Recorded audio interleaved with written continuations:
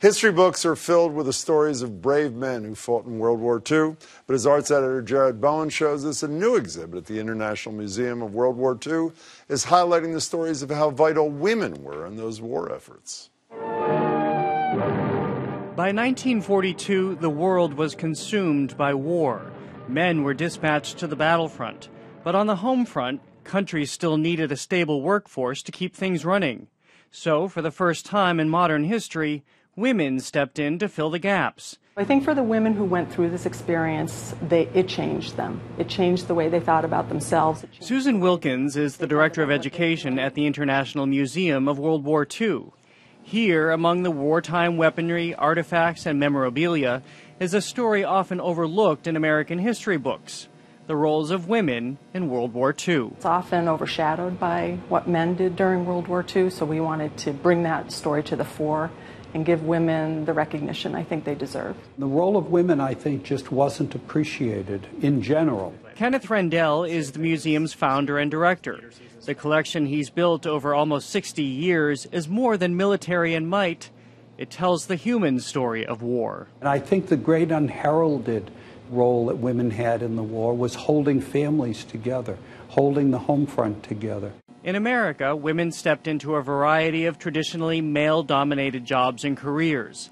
This iconic image of Rosie the Riveter was meant to boost morale around the idea of the can-do woman. It was a start, but they also became the window washers, postal carriers, even garbage collectors who kept the country running.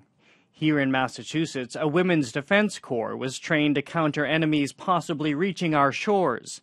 Their efforts were captured by legendary photographer Ansel Adams. His photographs show them pulling bodies from burning buildings, putting out fires, setting up mobile canteens to feed people who have been bombed out of their homes, providing medical care, operating radios, blackout wardens. Across the Atlantic, the British tried to make their war efforts downright sexy, until critics demanded the picture of women in wartime be made more realistic. Even Princess Elizabeth was up to her elbows in work. She was trained as a mechanic. We have a photograph of her leaning into the hood of a truck while her mother sort of looks on. The Soviet Union was the only country to actively conscript women into its fighting force. They served in the Red Army.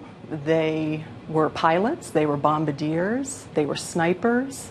They were even paranurses. I didn't even know such things existed. While some German women were drafted to stand guard in concentration camps, the Nazis saw equal value in keeping women at home, encouraging them to focus on creating the next generation of leaders for the Third Reich. In the Lebensborn program, women were encouraged to have as many children as possible, even out of wedlock. These were a series of medals that were awarded to women who had given birth to a certain number of children. There were bronze, silver, and gold, and you got a gold if you had 8 or more children that you had given essentially to the German Reich. But back in America, some of the toughest challenges came at the war's end. When the men returned home, most women were expected to give up their paying jobs and return to domestic life. But I think the seed was planted. I think they could speak to their daughters about what they did, about their experiences during the war. And so not surprisingly, it's a decade or so later that you have the women's movement. That was Jared Bowen reporting. Women in World War II on the home fronts and the battlefronts is on view now through October 7th at the International Museum of World War II in Natick. For more information, just visit museumofworldwar2.org.